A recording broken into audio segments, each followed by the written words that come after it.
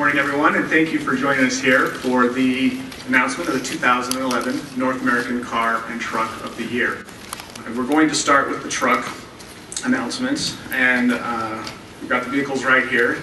So let's take a look at them. These are the three finalists. We have the Dodge Durango,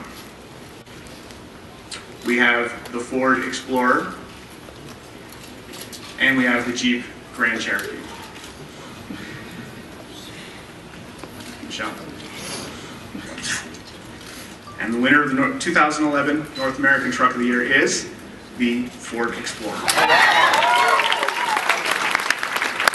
Thank you, Paul. First off, I want to thank all the jurors for this award. And I also want to recognize our competition. Very, very good products, both from Dodge and from Jeep. So we feel very, very honored. And I got to tell you, when we first started talking about doing the next generation Explorer, whenever you're dealing with one of the icons of the company, we really set the bar high. The team did a fantastic job.